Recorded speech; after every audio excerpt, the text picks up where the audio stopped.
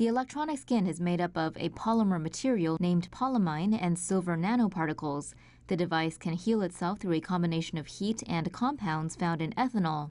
Healing agent is added to the electronic skin and it is then warmed on a heat press. This process sees the broken area heal itself with full sensory and mechanical ability.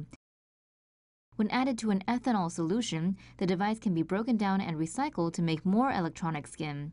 One of the researchers told Newsweek that in the future, this recyclability concept could also be applied to other devices like smartphones and laptops. The electronic skin has sensors for airflow, temperature, humidity, and pressure. Hypothetically, if the device was used on a robotic or prosthetic hand, it could use these sensors to handle objects.